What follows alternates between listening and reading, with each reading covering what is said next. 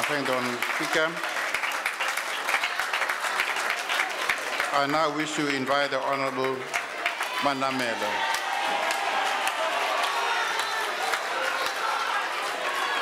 Thank you, Honourable Speaker, Honourable President, Deputy President, Honourable members. I just want to, before I get into the depth of my speech, indicate that millions of South Africans who have been watching almost every State of the Nation address, almost every presidential budget votes, ask themselves the question, where is the respect that, in particular, the Honorable Lindiwe Mazibuko should be given to our president? Yes, let us differ with the president. Yes, let us be critical, but there must be substance in that difference and in that criticism. But to treat our president in a condescending and disrespectful way, that has to be dealt with. But I think that what we've also seen, Honourable Speaker and Honourable President, is that the voice of both the DA and that of the Congress of the People have become so indistinguishable. When one listened to both of them, you would be forgiven to think that they are just one political party. It is a shame that it is a shame that not only is Honourable Mazibuko is receiving a speech from the Western Cape Provincial Legislature, but it is also unfortunate that the once has been revolutionary Honourable Chara Lekota is sharing notes with the Honourable Mazibuko. It is also a shame that you, Honourable Lekota, who has left the House, reads from the same script and the same verbiage, word by word, and effectively become an extension and mouthpiece of the Democratic Alliance. You collectively say that the president has failed and should not be re-elected. It is your democratic right. But it is a shame that you cannot afford your own people in the Congress of the People the same opportunity we have in the ANC of electing our leaders every 5 years. If you clean your house wherever he is listening, if he's not, unfortunately, but wherever he is, Honourable Lekota, and I know the message will go through, clean your house, and then the people of South Africa will begin to listen to you. But it is also unfortunate that both the DA and COPE have read the same script authored by Goebbels of Hitler's Germany, that the bigger the lie, and the more it is repeated, the bigger the chances of that lie being believed. Let us look, for instance, at the statistics that relates to unemployment. In 2004 to 2009, when the ANC was leading in the Western Cape, the Western Cape gained more than 138,000 jobs. That's under ANC government. But under the DA, from 2009 to date, and maybe including the ID, the Western Cape lost 70,000 jobs, and narrow employment has decreased to more than 133,000 jobs. But wait for it, in the last 12 months, while the country as a whole created 200,000 jobs, the DA lost 37,000 jobs. And using the logic of Honourable Mazibuko, using her logic which she had extended to the president, the DA must not only accept responsibility and blame, but the honourable member and her leader, Premier Helen Zille, must do the honourable thing for the Western Cape people. Please resign. Please go quietly, and we will not even mention this in the future.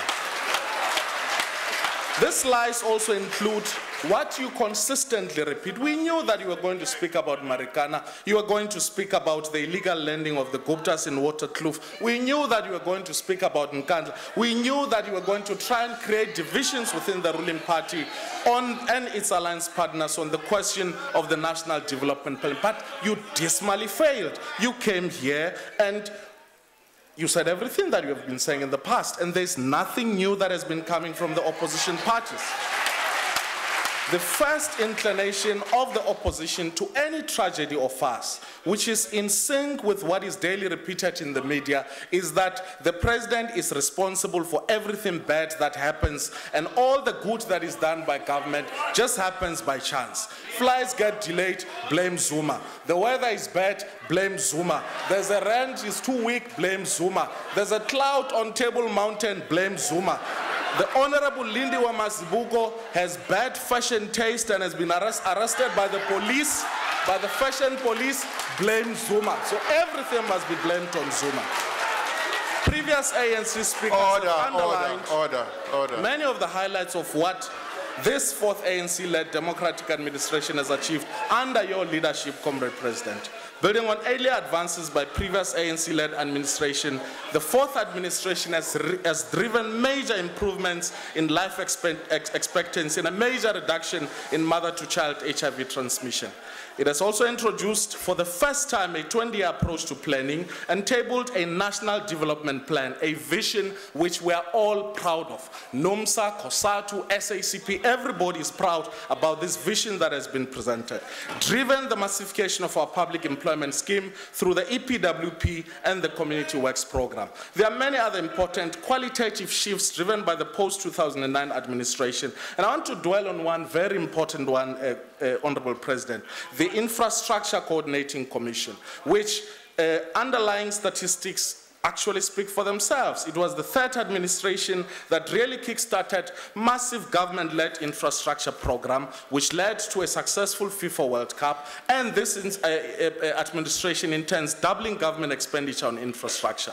And no wonder even the Financial Mail, although it does not acknowledge that it is government's intervention, acknowledge that construction is the runaway leader in terms of the relative development of GDP growth by sector. The labor market statistics for the new growth path period of the third quarter in 2010 also presents a similar story: success, success, and success.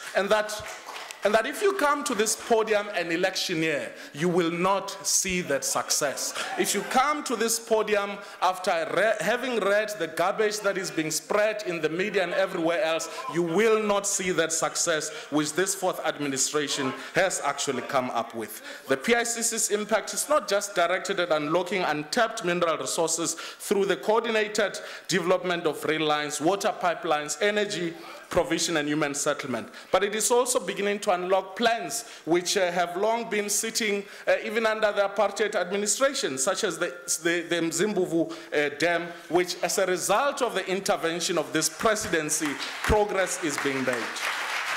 Residents of Kosovo informal settlement in Philippi have been told by Mayor Dilin that she has now suspended sending the council sanitation staff to empty toilets. The resident says the toilets, which are supposed to be emptied twice a week, haven't been emptied in 3 months. It is important to remember that the sanitation crisis in Cape Town is not new.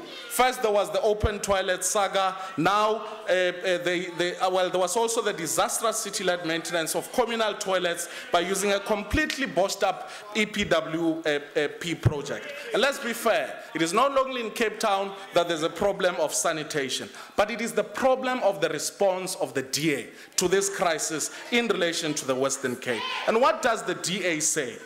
The DA says that communities suffering this terrible indignities should, according to the DA's policy, which is on their website, under our policies and under housing, it says, and I quote, "Providing adequate shelter is first and foremost an individual responsibility." It's a principle that they repeat 3 times on that website. And essentially what they're saying is, black men, you are on your own. Impoverished black women, the homeless, those who crowded into unhygienic informal settlements, you are basically on your own. The DA is without you. The DA assures you that most people are quite able and willing to play their role, particularly if bureaucratic obstacles are removed. So for them, it's a problem of bureaucracy. And that's why they can't empty toilets in those informal settlements. And I think that of course we're very clear that we do not condone what happened over the last few weeks where people were throwing feces. But if you label people as aliens, they will be alienated. Order. If you label people as aliens, as refugees, they will be aliens. They will behave in the same way. And since we have been saying a lot of amens and talking about the Bible, it is the same Bible which says, whoever sows injustice will reap calamity. And that for whatever one sows, that will ye reap. And we've seen what the Premier and the Mayor have been reaping over the last few weeks. And that in Philippi and in Danone, in Kaelicha, the whole communities are coming to their own conclusion about your attitudes and your policies, and that those stinks, and they don't want them. The same leave it to the market approach is to be found in the DA's perspective on the reindustrialization of our economy.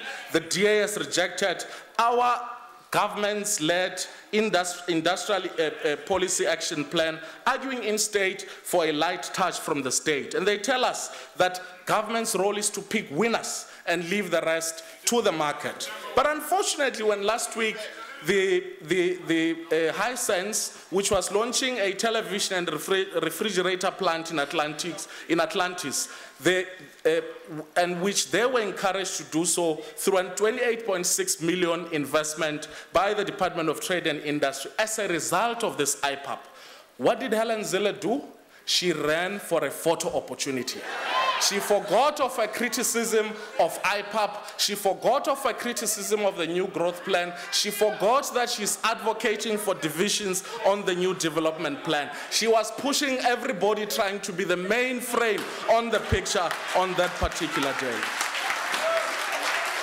She didn't say to the Chinese and the vice president of China who was there that your state-led industrialization is a threat to our democracy. She didn't say to them that we don't want your investment because it is as a result of state intervention. She didn't lecture them about their liberal ideology, that of leaving everything to the market. But instead, all she was interested in, will the voters in Atlantis see me in that picture? And that's what the DA is all about. The opportunism when it comes to policy articulation vis-a-vis their opportunism when it comes to getting rank and file votes from our people.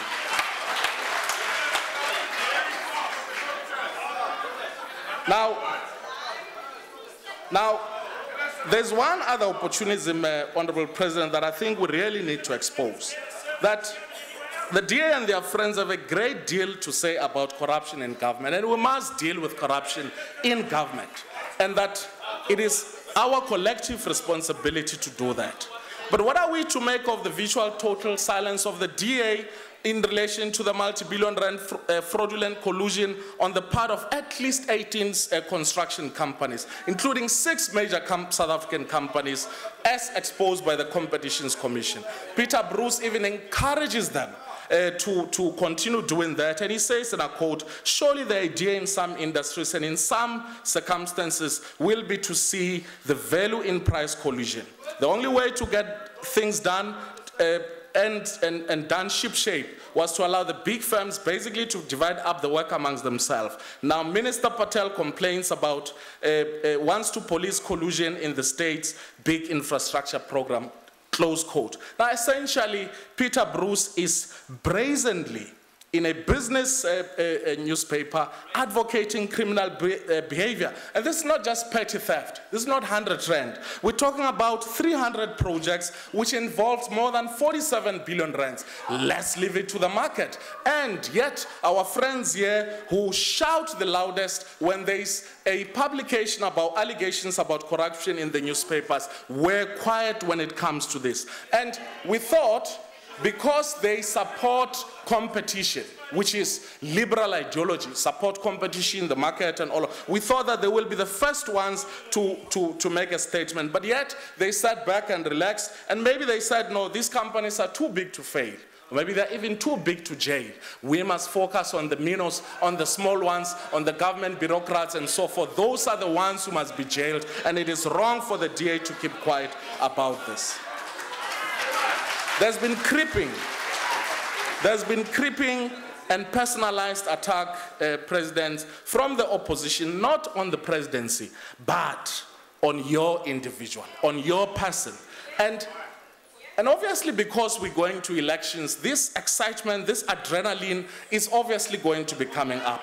But it is not new. In fact, in 2009, a British columnist named Peter Hitchens writes in the Mail on Sunday, and he told his readers that, and I quote, a hopelessly one-sided and rather crooked election will be taking place in South Africa, and that ours will be a failed state. And on what was the basis of this attack on the ANC and also on its president? And they said that, and I quote, that the president completely lacks westernized polish and smoothness of Mandela and Mbeki. South Africa's largest tribe are a proud fighting people, and Zuma will not be a mild leader, as Mandela and Tambo were. In Zululand, young men brought up in the warrior spirit wander in angry and resentful groups, strikingly unlike the more peaceful closest to the south, close quote. Now, obviously, no one will, and my apologies for quoting this nonsense and biased, unreconstructed colonial trash, but no one can and will openly say some of these things. I don't imagine that, at least in public. But some in the DA do repeat these things. They do repeat. You know, I've got an article here by this is the DA. This is what Know Your DA is all about. The DA, which is reproducing almost similar garbage as reproduced in Western countries, about how racist some of the individuals in the DA are, and about the anger by some of the black politicians in the DA who cannot take it anymore, who are sick and tired of how racist some of the councillors are, and even some of them go to the extent of confessing to the fact that the DA will be too dangerous to take over the PE Metro, and people internally in the DA are praying that the DA in that area does not take over the Metro. Now you don't have to spend millions of rands on Know Your DA, developing propaganda, 12-minute videos. You have to spend millions of rands making sure that some in your bench and some in your councils down there become true South Africans, and forget some of this nonsense that has been repeated in this article and this email, which, and I want to read some of them because you may think that you know, I'm creating this. One of the things which this chap reproduces or repeats is that there's 25% pregnancy rates among schoolgirls because we have out-fornicated everyone and spread disease. But he goes on to say that the email refers to blacks or black people as dumb idiots who wait for handouts. The email further refers to the president as having more wives than brain cells. Now, this is a party that looks upon not only the president, but young girls in schools, but also generally black people, even those who are in the DA, as idiots, as these beasts whose main preoccupation is about sex, and yet the DA says we need to know your DA. And that is not the only evidence. If you look at what is happening in the Western Cape, if you look at the composition of government in the Western Cape, if you look at the bureaucracy in the Western Cape, it is lily white. It is a reflection of what was happening under apartheid, and we don't want to see that being repeated in all the 9 other provinces. We now know your DA. We know that it stands for this racism that is being distributed by Mr. Slabbert or Councillor Slabbert in the Western Cape. And stop saying Ijopi job, particularly those who are in this side of the bench who knows of these problems. Stop being, you know, the acceptable darkie in the DA. You know where you belong. It is not enough to just say, oh, job, so, you know, let's go on with it. There's a point of order. Yes, sir. What's the point of order? Is it parliamentary to use the word darkie in parliament? Order on members. Order on members. Order. Continue, sir. Thank you very much. But having listened... No, hold on. Are you continuing with the point? No, I asked the question, Speaker. Is it parliamentary to use the word darkie in parliament? Well, there's nothing in the rules that says you can't use darkie. They ruled again, Speaker, they ruled again, Minister Blade. Order, honourable member, order. I'm still on the, still speaking. I'll study their hands out, I'll check, and I'll come back on that one. And Mamela will apologize. I will, yes. Thank you, Speaker. Proceed. Thank you, Honorable Speaker. What we have listened here today, Honorable President, and going back to what Hitchens said, I suspect that the DA wants you to exhibit westernized and polished, polish and smoothness. I'm sure you've heard how Honorable Lindiwe Mazibuko speaks. That's westernized polish and smoothness. When you are dealing with them and their constituency, they want you to be a mild leader. But when it comes to the trade union movement, when it comes to COSATU, they want, or the homeless, or the marginalized, they want you to do a completely different things. You are supposed to tell the unions, the poor, and everybody else that you are the boss. That is when your leadership is being questioned. When you are supposed to, in their own words, be dealing with COSATU. But when it comes to them, you must be this polished person. You must be nice to the markets. You must be nice to the world and everybody else, and forget about the real people who ensure that the ANC leads, and the ANC will continue to lead.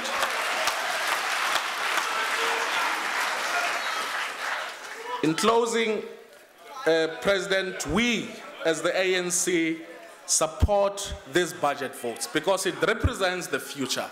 We do not have the responsibility and luxury of sitting in the opposition benches. You have the responsibility to govern. You do not have to please anybody else but the real electorate, the real people who put the ANC into office. And we hope that through this budget, you will be able to do that. Thank you.